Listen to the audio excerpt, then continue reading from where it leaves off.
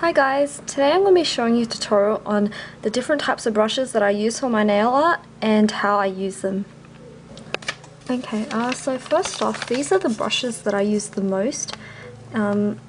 These ones here, I just have a medium one, a really skinny one, and some other ones that are kind of pointy. I use them for different things, but most of my nail art consists of these brushes here.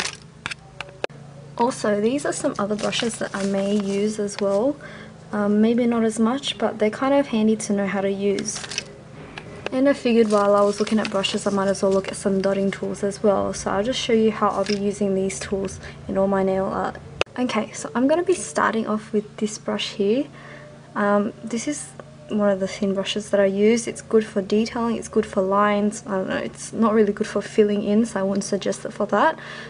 So basically when you're using this brush, to get thin detail, if you can see the tip there how it's really thin, the only way you can get thin detail is only if you dip a little bit of paint in.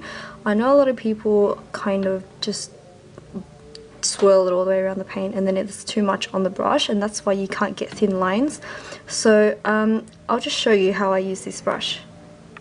Alright, before I go on, it's really important for me to stress the fact that with all your brushes, so it doesn't matter which brush you have, this one or this one and this, I would stress that you only use them for one purpose. So if you're using them for paint, use them strictly for paint only. Don't mix and match with nail polish. I use a brush specifically just for nail polish. I have one that's similar to this one here that I use for nail polish, but that's about it. So please keep in mind that that's really important. It stops your brushes from getting wrecked and hard and stiff and all that kind of stuff. So yeah, keep that in mind. Okay, so I just thought I'd show you when I dip my brush into the paint, what I like to do is dip it in the colour but then kind of move back and forth just to strip some of the colour off so that the brush is still got a bit of paint on it but not that much. So you see the brush has still retained its kind of thinness. So when you're making lines, with this I use it to outline things, so then you have a nice line there. I guess the kind of important thing with brushes is the brushes are important, but the brush work is pretty important as well, like the technique. With all my designs I've used the same brush, like pretty much, and you can see how I can achieve different types of thicknesses of lines. That really depends on how you use the brush. So with this is how I kind of create this type of line for outlining, but if I want really thin detailed, you can see with the tip of this is really fine. All you want to do is just kind of just nip your paint a little bit so you have like really little colour. So you can see there, I've only got that little tiny bit of paint on it. And then when you draw things in, I'm not sure what you want to draw, but say you want to draw a couple lines. And with the light pressure, you can see how it's made a difference in the thickness of the line.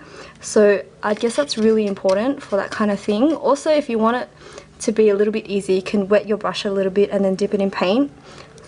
And then we'll make it a little bit runnier, so it'll make it easier to control to get smoother lines. So again, I've wet my brush and then I've dipped a little bit more in it. If you want thin, wispy detail, just lightly, very lightly brush your brush just over the nail. You don't want to apply too much pressure because what happens is your brush will fan out and then you'll get a really thick line. So that's that brush. Okay, also I forgot to mention that with brushes, when I use them, I always wash them pretty regularly, meaning that when I've made a couple of strokes, I go wash it out and then come back to it again and then do a few more strokes and then wash it out. I think that's the best way to get your paint or your polish clump free, so that's something to consider as well. Okay, the next brush I'll be showing you is this one here, if I can get it in focus. This one is slightly thicker. It's kind of got a tapered end, but it's not as pointy as the one that I have to show you after. This one I will use for filling in. I don't really use it for anything else. Sometimes if I want to create a thick line, I would use this. So I'm just going to wet my brush a little bit and show you. If I was creating lines, just the same thing, kind of rub my brush in it so that there's only a bit of product. I don't like to load my brush unless I'm filling in, so I just drew a heart first there. I'll show you how to fill it in later. So this one I can use to create lines. you know, like that. It's perfect for creating these type of lines, or it's great for creating zebra type of designs, I suppose. It's really up to you if you want thick or thin, but again, the pressure of the brush,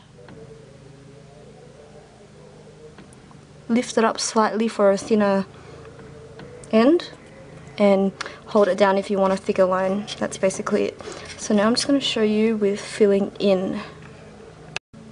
Okay, so with the paint, I'm just using pink to fill in the heart.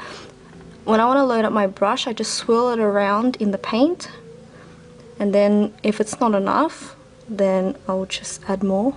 Just swirl it around until I have a good amount. The thing is, some paints are less opaque than others. Usually a lot of pastels and those kind of colours might tend to bold, so if your colour doesn't bold, feel free to not use as much. But this is a pretty solid pink, so I won't need as much. So when you're filling in, this is good for filling in, so I'm just going to swirl it around the centre and then kind of work around it.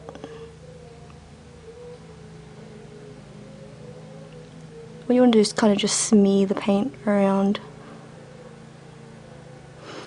and that's it.